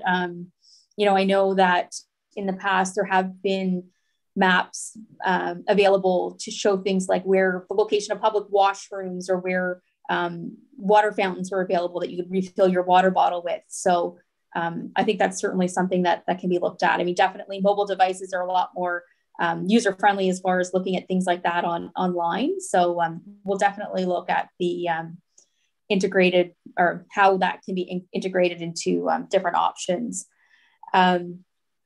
With respect to data, I 100% agree. Data is definitely gold. And we have recently been speaking with the developer of an app who that actually presented at ESSC at the last meeting, Literati. So it's a program that we're interested in pursuing. Basically having that level of data and being able to go out on the street and track what kind of data is in what locations has a wealth of opportunity for us. So it can help us identify what types of litter are in what types of areas, where that litter is in relation to the receptacles we are. So that could help us improve our bin placement. It may be a matter of moving a bin, 20, 30 meters down a street so that it's in a more optimal location. It also helps us identify what the litter is made up of. So right down to the brand owners of that. So as we start talking about things like EPR, we can integrate that type of data into the conversations we're having with industry to help them understand the impact that they're having on the litter that's being generated in the municipality. The next point I had was around drive-throughs. Drive-throughs are part of the implementation for litter enforcement that we're looking at. We're in the process right now of developing communication to industry so that we can notify the locations that have drive-throughs of the new bylaw provisions. So, considering that we're coming through restrictions and whatnot related to COVID, we want to be sensitive to what they're going through and what they're dealing with, kind of rebounding from that. So we want to let them know what the expectations will be as far as having receptacles and drive-through. And we're really focusing on that as a mitigation approach for litter in the general area of those businesses. The next point I had was Edmonton, and talking about stats on measuring how clean. We didn't get that level of information from any of the cities that we surveyed. So I wouldn't know what sort of their customer satisfaction statistics would be. I think a lot of when we talk about success and how effective litter is, it does come down to complaints received. And anecdotally talking to other people who are in my line of business, the general feedback I get is that, the residents of that particular city feel that the city is full of litter and needs to be cleaned up. Whereas, you know, as we hear from a lot of people who visit Halifax, they don't think that it's nearly as dirty or as littered as what someone who lives here may think. So, you know, there's a lot of perception within that we need to talk about. Around litter, I think that's a really good point as well. You know, as part of how we're educating and when we're educating people about what to do about litter and what they can do, I think an important piece of that is going to be letting them know, you know, if you see litter on an exit ramp or on a highway, this is who you need to contact. And if you see litter within municipal boundaries, then, you know, contact us at 311. So I think I touched on everything that you answered or you asked, but happy to circle back if there are any further questions. Good job, Shannon. Madam Chair, I'll come back a second time and let my colleagues speak now. Thank you, No Shannon. problem. Okay, thank you. Councillor Austin. Thank you, Ms. Deputy, and thank you, staff, for the presentation, and Councillor Mancini for bringing this forward all those moons ago. So it's been a long time coming. So I had a similar reaction to Councillor Mancini when I read the stat. I was like, oh, actually, most of the calls requesting a garbage can actually end up in the affirmative, right? Because as a councillor, I guess maybe there's a little bit of selection bias. You get the ones in which the resident is upset because a garbage can hasn't been provided. So I was actually pleasantly surprised by the number, because you know, I've joked to a couple of folks at times that sometimes the hardest thing to do in this job is to get a garbage can. So that really was an eye-opening stat to have in the report. So really thank staff for gathering that piece up. The question I have, and, you know, apologies, I understand it's not something you can answer right now. I know one of the challenges we have with our garbage cans is, you know, they're designed for that occasional use. Someone's having a coffee, they drop the used coffee cup in the garbage can, they carry on their way. Where we tend to fall down at times on them is, so there's a picnic party in the park, and instead of that, just that kind of habitual use, suddenly there's like 10 pizza boxes stashed into that. And the only way that anyone ever comes to check that garbage can outside of the regular schedule is if someone then makes a 311 call. So you tend to have those situations that pop up. But I know, have we ever made a serious look at the technology side of things? Because some cities have gone the route of, you know, smart garbage cans, where the can actually will report, hey, I'm full. And then the routes that are being generated for the employees to go follow are actually the routes of the garbage cans that are full, rather than sending employees around on a set schedule to each can, whether that can needs to be emptied that day or not. Have we ever made a real look at that as an option? Thank you for the question. Through the chair to the councillor. We have actually done trials in the past with the big belly bins. You'll see them down on the waterfront in Halifax, Dartmouth, Bedford, that are managed by Develop Nova Scotia. We did have some challenges with those in the past, and perhaps maybe Andrea might be able to give a little bit more background on those and what the experience we had with them was. Yeah, no, Shannon, I definitely can. Thanks for your presentation. I'm just going to bring my video up here and I'll hook you guys right up.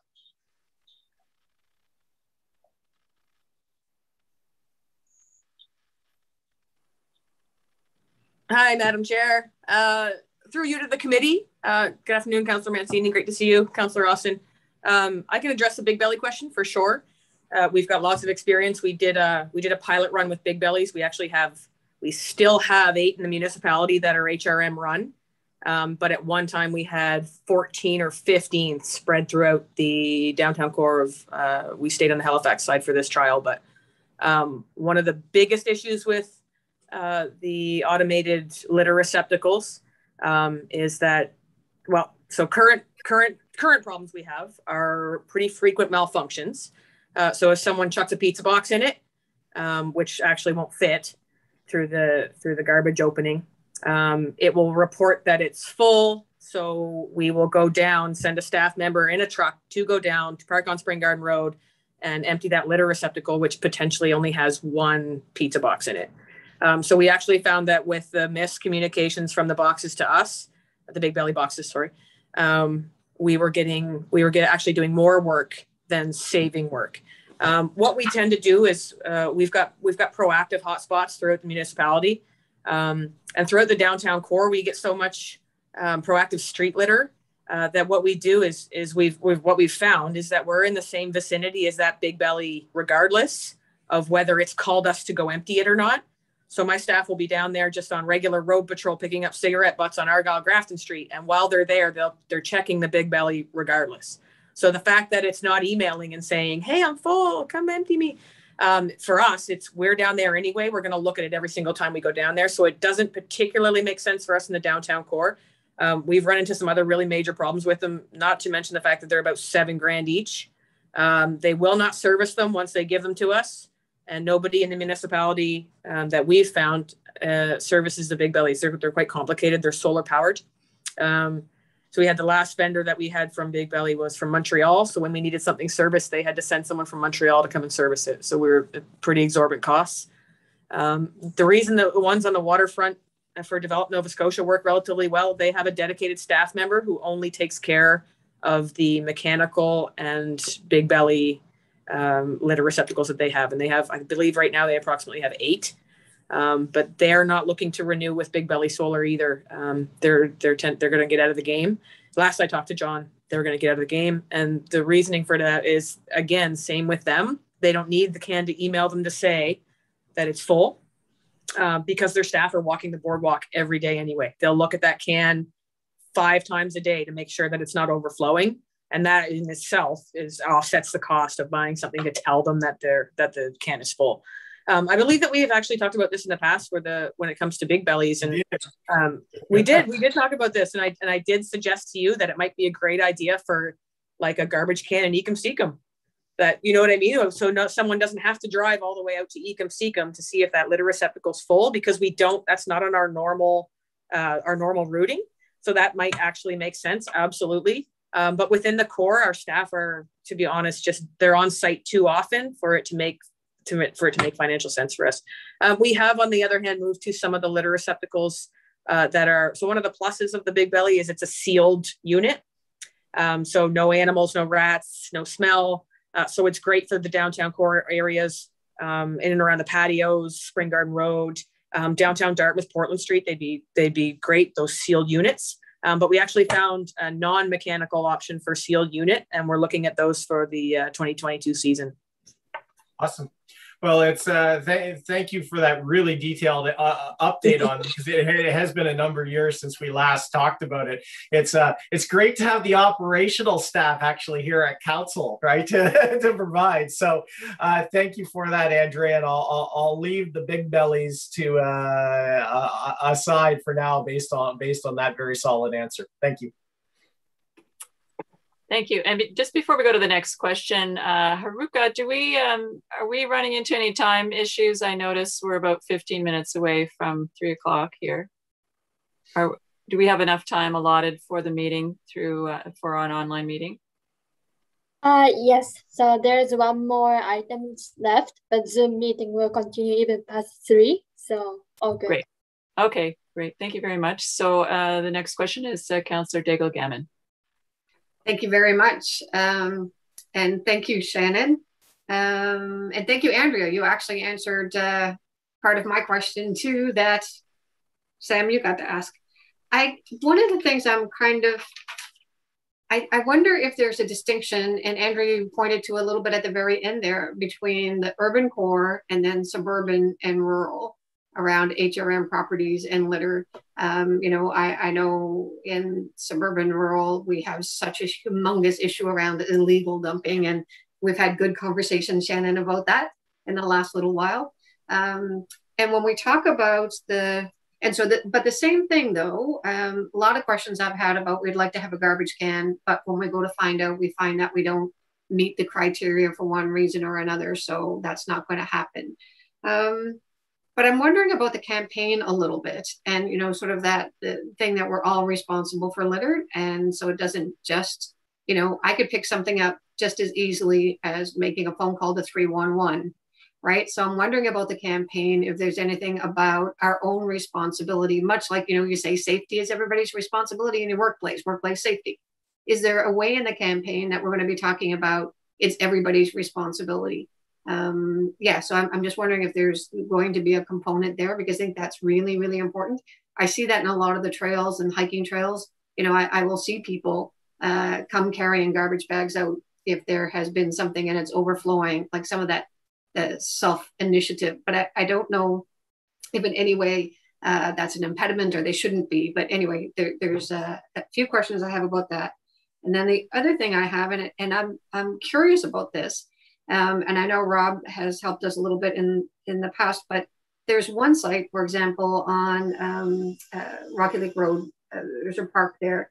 It's not an HRM park, but a bunch of volunteers maintained emptying the garbage can, and it just exhausted everybody. So we got rid of the garbage can, and there's less litter.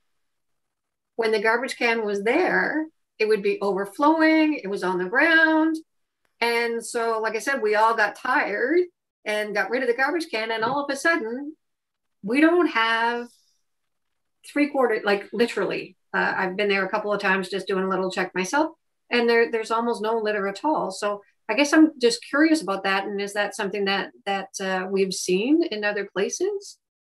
So is it, and I guess maybe that's a little bit about knowing where is the litter happening, that kind of stuff. But it was just a curiosity that I thought I might share and see if you have any thoughts about that. Thanks, Shannon. Thank you for the question, through the chair to the counselor. That's a great point. I think it speaks to the fact that, having some better qualitative data would greatly help us in being even more strategic with placement of bins.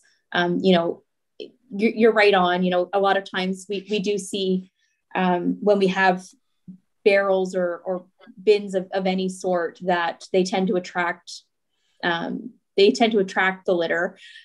So it does happen. So, it doesn't make sense to have bins in a place that's not generating material like at that site. Your point about campaigns, definitely, those are all great points and things that we want to really incorporate into this plan, and to really, kind of get into people's faces and be really, upfront about our responsibility collectively. It's not fair that some people are kind of ruining it for the rest of us, and leaving that waste behind for volunteers and people who are trying to enjoy our natural spaces to have to pick up after them. So yeah, I'll definitely, excellent points that we are considering. And if I might just follow up, Madam Chair, for a moment, the only other thing I was wondering, if where people might take responsibility for themselves, is there any way at those locations that there could be extra garbage bags? So if we're going to take garbage away, is there a garbage bag there that we can refill? So something that gives people the tools to be able to contribute as well. That's a really great idea. And I'm going to take that back, and we'll certainly discuss opportunities for something along those lines. Sure. Thank you. Thanks. Thank you. Councillor Lovelace. Thank you. Really great report. Thanks for all of the insight, and thank you, Councillor Mancini, for bringing this forward. And thank you, Councillor Austin, for raising my point about solar powered and using technology. So Andrea, if you want to drop one of those off in Bishop's Park in Hubbards, I'd love to have one of those in the rural area. I think it would be a great little pilot. It's a well-used park on Shore Road. And, I just think it would be really interesting to get a sense of how that big belly could work in a rural setting. So I guess my point that hasn't been raised is around enforcement, Shannon, and looking at how we change the attitude Obviously, social marketing does help. The education and awareness helps, especially with young people, who I think if we can get them, the younger they are, we can get them to create those good positive habits in the community and for their neighborhood and their city. So I think the issue that I'm most concerned about is the non-threat of enforcement. And the fact that folks don't know, are there actually people who get fined for littering? It's the belief is that nobody actually gets fined. There's just this sign that says, hey, there's a big fine. You can't litter here. But I mean, I could take you to 10 different places in the district where Friday, Saturday nights, the kids are there and all of McDonald's and Tim Hortons trash is left there. And so those neighbors that are close to that area, they end up picking it up every weekend. And so, I'm wondering how we could increase the awareness of the enforcement if it actually is a threat. And I agree too, the placement of bins. Thank you for raising that, Councillor Daigle-Gammon, because that is, I'm seeing that as well. The data itself, I think, is really what helps people understand the significance and the depth of the issue. And so even just having some kind of dashboard that gives us a monthly outlook, here's how many pieces of litter, here's how many different spots throughout the municipality are significantly impacted by litter. I think that might be really helpful. But the other thing I wanted to add, one last quick point, Madam Chair, thank you, is on the rewards. So on one hand, we're threatening people, you're going to get a fine. But what about the rewards for the community groups that are doing a great job picking up the litter, and just thinking about how we can actually give folks a pat on the back for keeping the neighborhood clean. Thanks, Shannon. Thank you. Through you, Madam Chair, to the councillor. Those are all great points. Talking about like the non-threat around enforcement, part of our plan in promoting and discussing our illegal dumping and litter enforcement is to provide stats, perhaps on a monthly or quarterly basis.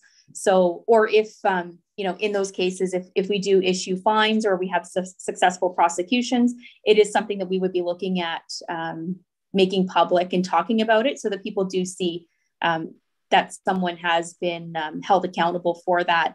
I guess to be frank about it, issuing tickets for someone who like threw a chip bag or something on the ground is a little bit more challenging, I think, because it's something that you have to witness.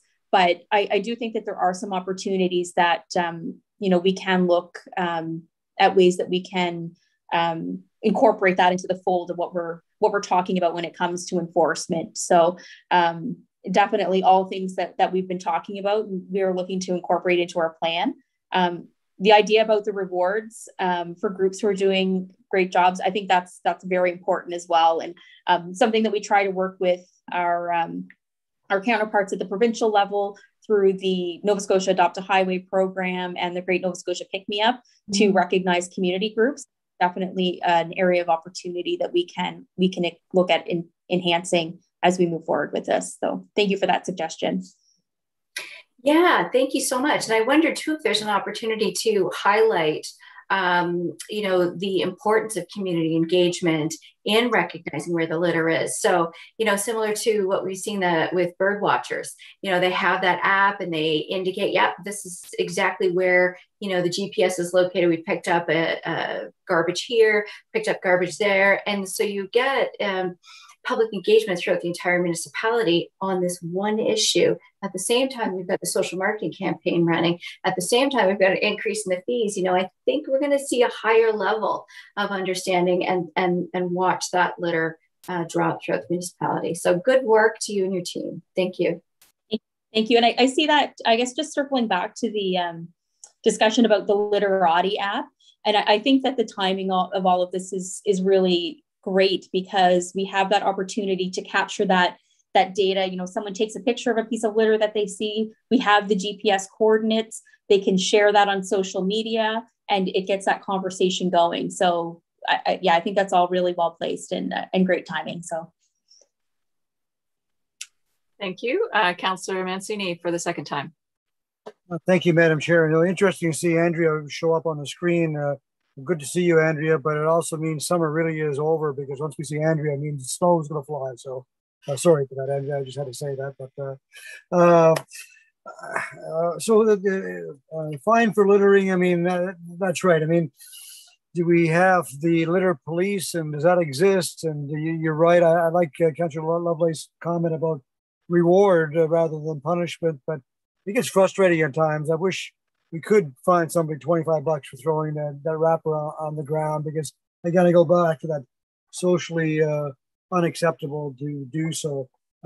You talked about EPR, and I'm wondering if you wouldn't mind taking a few seconds and talking about extended producer responsibility and how, if that happens in the province, how that might impact litter. And maybe time also, Shannon, that because we have so many new councillors, that another presentation is done at regional council for extended producer responsibility. And so if I can be helpful for that, let me know, but I think it's time that we do that. Special events, Sam, you alluded to it, Councillor Austin alluded to, in Councillor Austin's area, we have Lake Banook, we have regattas going on all summer. So all of a sudden there's a higher number of people gathering in a smaller spot. And then we get calls about those 45-gallon drums overflowing. Could you share with us, Shannon, is there anything done that's around special events when you know special events are going on? A number of years ago, I attended a workshop at Disney University. And if you've ever been to Disney, it's amazing to see a parade happen every day. Parade's over, and then within about 30 minutes, you couldn't tell there was a parade, right? They've got it down to a science and around special events and keeping the litter away. Regional council, when you come to regional, I believe this has to go to regional council, what we're talking about today. I do ask that a presentation be offered at regional council, similar to what you did with us today, so they're aware of it. And, the volunteer awards we have each year, maybe, Councillor Lovelace, we should have a special category for that litter champion. Distinctive, right? So we really celebrate. I have neighbors of mine that are retired. Every day they walk. They go with bags in their hand that are empty, and they come back full, because they're out walking anyway. And it's another vote to that literati app type of approach. So those are my comments. Thank you. Thank you, Shannon. Thank you. Through you, Madam Chair, to the councillor. So starting with EPR, what we're seeing lately with some of the more recent extended producer responsibility legislation that's being implemented and proposed, New Brunswick, for example, has this as a clause in their regulations that in addition to being responsible for the costs of overseeing the curbside recycling component of packaging, that industry is also responsible for contributing towards the management of litter in municipalities and provinces. So what they would do, we haven't seen exactly how it's going to be implemented, but the theory of it is that that industry would contribute to the costs of installing bins and maintaining them, so collecting them. So that could be a recyclable stream. It could be just a complete litter stream. We're really pushing towards having industry be responsible for the packaging, regardless of where it ends up. So we're certainly keeping a close eye on how that's playing out in other provinces. Regarding special events, in the amendments that we made to S600 earlier this year, there is actually a requirement for special events to submit a litter plan. So, we do have a lot of events that rely on the municipally provided bins that are in place in the parks and open spaces that they're using. But I mean, that's obviously a lot of material to manage when you have an influx of people in that area. So, what we would be doing is working with those organizations and the event planners to ensure that they have sufficient bins in place to manage all of the material that's on site. That could also include things like ensuring that you have volunteers or staff in place to sweep the grounds at the end of the day to ensure that there's no litter left behind. So that's something that we've definitely contemplated and looked at within S600. Presentation for regional council, yeah, we can certainly do that.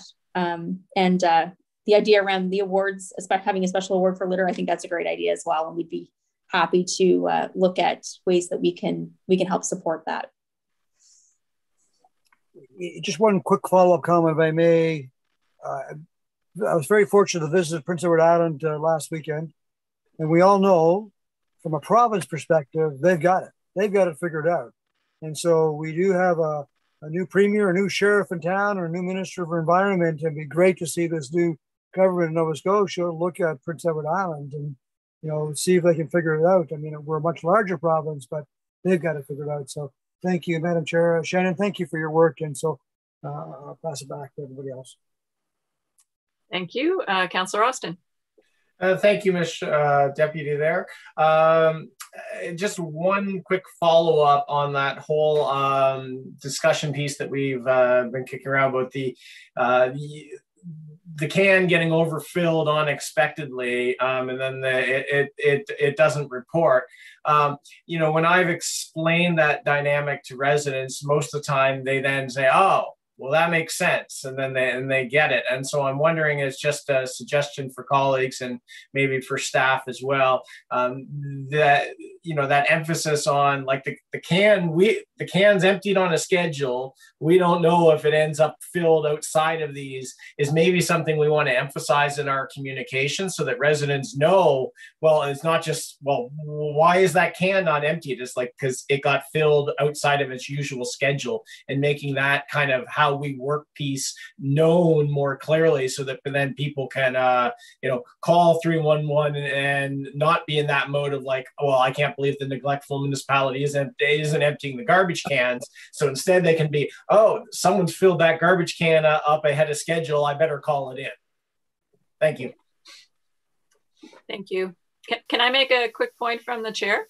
Absolutely. Just on enforcement, this may be a bit far-fetched, but it seems to me there's a fair bit of litter that gets thrown out of cars. So I see citizens using the bins that we're putting in the right places at bus stops and that sort of thing. But some litter seems to be the only way it could get where I see it is if it's thrown out of a car window. And I wonder if the cameras that we're looking at will be, if we could have some dialogue with the cameras that are going to be detecting speed violations, if they could also detect litter violations, and we'd have the license plates. Perhaps we can send out tickets for littering from cars. I don't know if that's doable or not, or if there could be some discussions, Shannon, about the possibility. Thank you, Madam Chair. So we are working with our municipal bylaw counterparts, as well as our enforcement with HRP and RCMP. So that's certainly something that we can discuss with them. Great, thank you. Mm-hmm. So, Mr. Chair, did you want to come back, or do we move forward with the motion, the vote on the motion? Or Councillor Daigle Gammon has a question. Oh, I'm sorry, I apologize. Councillor Daigle Gammon. Thank you, Madam Chair. It was probably just, Tony, it might be my comment that if they're going to be doing monthly data, was that it? That's yeah. Perhaps if that data we could add in the district it comes from, that could be really helpful to councillors, please. Yeah, good point. Thank you. I'll call for the question then, Madam Chair. Okay, question. Do we just do a group vote, I think, Haruka? Okay, all in favor? Aye. Aye. Aye. Thank you. So there's the next item on the agenda, Madam Chair. We wouldn't mind taking that one. I can put it on the floor if you like. Let's see here. I'll put the next item on the floor then, Madam Chair. This is 12.2.1 plastic pollution resolution. And the motion is that the Environment and Sustainability Standing Committee recommend Regional Council to endorse the plastics resolution as outlined in attachment 1 of request for consideration from form dated September 2nd. So move to 2020. Well, thank you, Councillor. So this is quite simple. I mean, there really has to be a war on plastics right now. We see what's happening in our environment. And we talked about extended producer responsibility. Excuse me, just a few moments ago. The government of Canada now plan to ban some single-use plastic, like straws and things of that sort, and utensils. That's coming down, like many other countries are doing that. FCM are just asking many municipalities like us. You saw the sample that went with the motion on the resolution. So they're just asking if we would endorse that. So the way that it works, if we agree, this goes to the regional council saying this committee supports the endorsement of this resolution. So it's pretty straightforward, and anything we can do to have the support of any order of government that's tackling plastic, I think is worthwhile. Thank you. Any questions or comments, or? Call for the question. Okay, question. All those in favor? Madam Chair, if I could just interject for a moment. Through you to the council, the rules state that you are required to have a staff report before you vote, but you can suspend that rule with a 2/3 vote. So if you wanted to move straight to a vote, you'd have to first move to suspend the rule that requires you to have a staff report. If 2/3 vote in, then you can vote on this motion without the staff report. If not, it's deemed to be adjourned until you have a staff report. Okay. I can speak to that, Madam Chair, if you'd like. Thank you. Josh, always ruining things for our fun, with doing things properly like that. Thank you, Josh. So, I mean, I don't see the value of a staff report. The staff report, unless there's some concerns or issue of the resolution, it's not coming from just any organization, right? So it's coming from FCM. So if everyone's in agreement to suspend the rules so that we don't need the staff report and send this to regional council, I put that forward. I don't know if there's any wording, Madam Chair or Josh, that we need on that. Just to say that's fine. I would second that. I think I totally agree with you, Councillor Mancini. That sounds like a good way forward. Just for the record, we'll just reference section 4.2 of Administrative Order 1. That gives council the power to suspend the rules. Okay.